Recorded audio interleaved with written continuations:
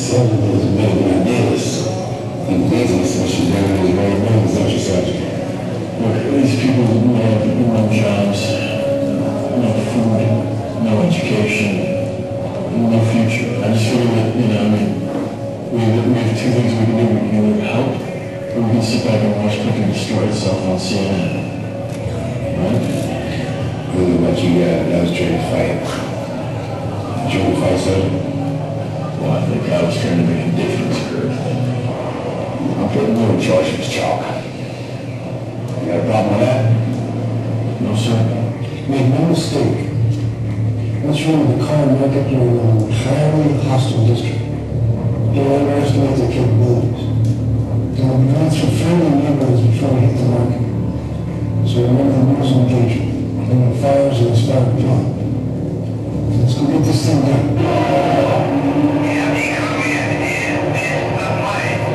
He says this is the building. Be careful.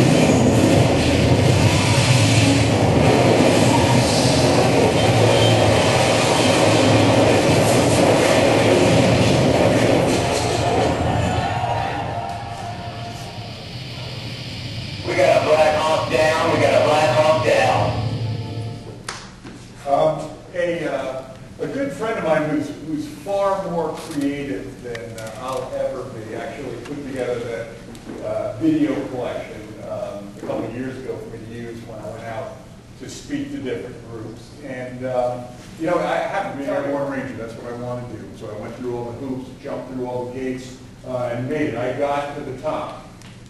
Well, second from the top, the Ranger Regiment. I got there. On my way to Delta Force. That's the point. I was one of those guys, and I tell you all, folks, as I stand here, I wanted to go to war. Late 80s, Cold War, there's a fight, and I want to get into it. That's kind of what I figured I ought to do. That seems like a good way for me to sort of get my head screwed on and trying to figure out who Matt Eversmann really is. Missed the Gulf War, missed Panama, and all of a sudden this thing's staring at us somewhere in Africa, and I sure as heck want to make sure I don't miss the boat. 26 years old, I had 9 young men from 18 to 23 working for me. We're going to go do this thing. And so the night we're getting ready to deploy, I'm in this isolated facility at Fort Bragg down in the Delta Compound. When we pack up all of our stuff, it's all ready to go. Reality's hitting in for Eversmann. What's this thing going to be on the other side when we land?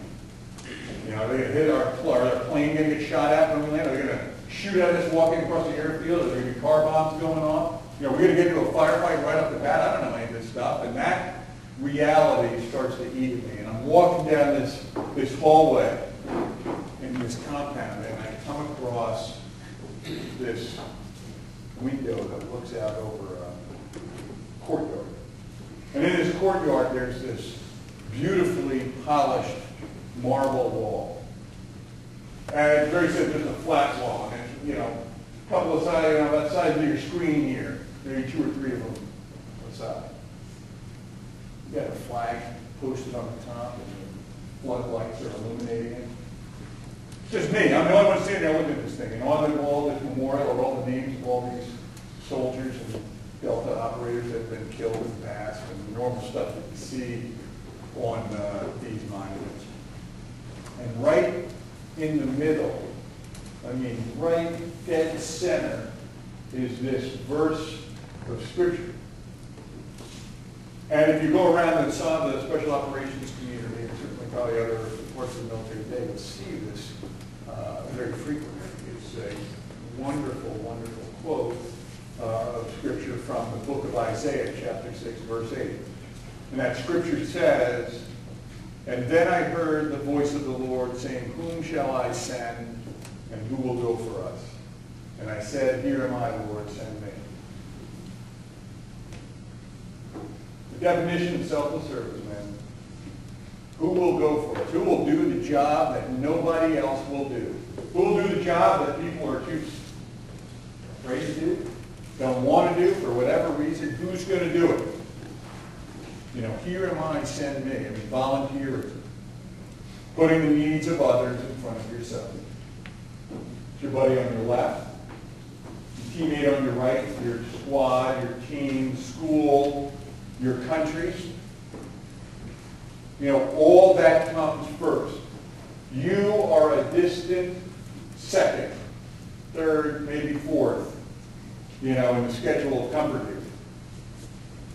You want to be a leader, the needs of others must come first. It has to be. Absolutely, positively has to be. If I is the first thing that crosses the synapse when you're thinking about a problem, you're wrong. It must be for the good of others. Every great leader in the world follows that.